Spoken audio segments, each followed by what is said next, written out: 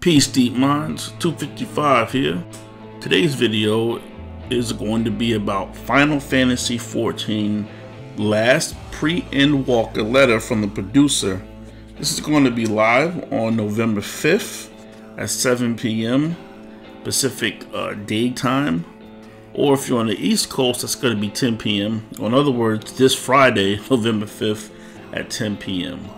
This article is by Andre Chiron, so I'll be reading some things from there and giving a lot of my own viewpoints about EndWalker and Final Fantasy XIV. It's been quite the journey with this game, but we'll talk about more of that later. Let's get into the article. This is going to be Yoshida's 67th live letter stream, where he typically spends an hour or more discussing the changes coming to Final Fantasy XIV in smaller patches or big expansions. Now this next live stream coming up on the 5th, which is again this Friday, November 5th at 10 p.m. Eastern Standard Time, this next live letter will once again be available to stream via Final Fantasy XIV's official Twitch channel, and Japanese to English interpretation will be included. EndWalker, for those who want to know, is going to be out on November 19th for those who pre-ordered Final Fantasy XIV's next expansion. If you're bypassing the initial weekend player flood, EndWalker is going to be live on November 23rd.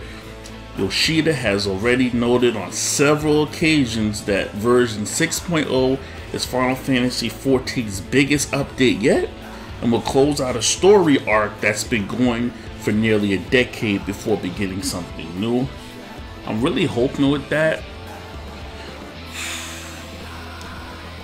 they've learned their lesson from the first expansion, and we know what that nightmare is, A Realm Reborn.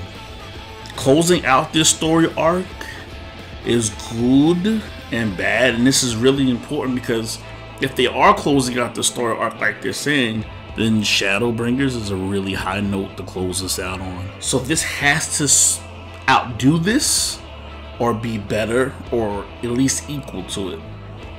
Otherwise, I have to be honest with you, I'm gonna be done with the series. Final Fantasy XIV is like jumping out of a plane with a parachute that only works 50% of the time. And I don't think I have to explain the problem with that. Stormblood was okay. It was still better than A Realm Reborn, but that's only because of the villain. Heaven's Word, no complaints, no problem. A Realm Reborn and Stormblood absolutely drained my soul. And then Shadowbringers brought it back up. And me and Hoshi talked about this at length. Is Shadowbringers one of the greatest Final Fantasy stories to ever be written? It might be, but after going through A Realm Reborn, Heavenward, and Stormblood, just about any decent storyline can come and make that better. So I don't know, but I do know this. I'm probably not the only person who feels like if this last expansion to close out this story isn't great, a lot of people are permanently walking away from this game, or they may not come back again for a long time. Either way, they know this has to be big.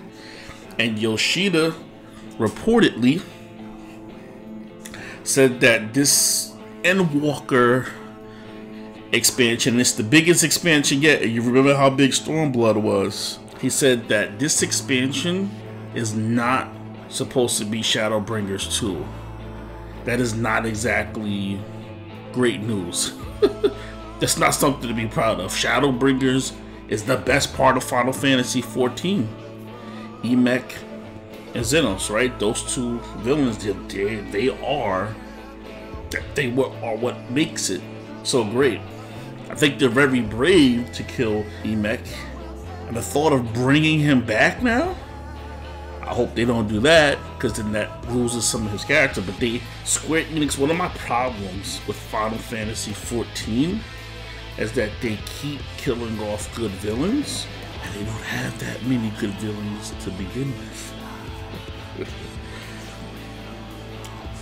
So EndWalker's got a really spectacular job to do. There's a whole lot of other things that need some discussing, and maybe after the live letter, some of those things can be discussed as well on Friday. And to be quite honest, the only reason why I even gave, and I'm giving EndWalker or Final Fantasy XIV one last try, and I'm stating this now, so I'm gonna buy it. But the main reason, or only two reasons why I got into this game. Number one, the first reason was because of the legacy of Square Enix and all of the great memories and great games that I have played from Squaresoft/Square Enix. Number two, it was really what finally got me to play Final Fantasy XIV was the Night Sky Prince. If you're listening to this, you probably heard of him. He's a great YouTuber. Go check out his channel if you haven't. Compared it to the Final Fantasy storyline and said it was that great or comparable. And I was like, this is cap. And it was cap. The only thing that remotely came close to it, Shadowbringers. And to be honest, even that took some elements from Final Fantasy VII. That city reminded me, I don't know about you, of the City of Ancients from Final Fantasy VII. Then again, that whole subject deserves another video in and of itself. Square Enix's MMO has seen a flood of good news lately with its latest popularity surge. Yoshida noted in Final Fantasy XIV's recent media tower that it shouldn't give up hope just yet for a version to play on Microsoft consoles. Anyway, I hope you're excited. I hope you enjoyed the stream. And hopefully we can talk about it some more. This is DeepMind 255 out. 1.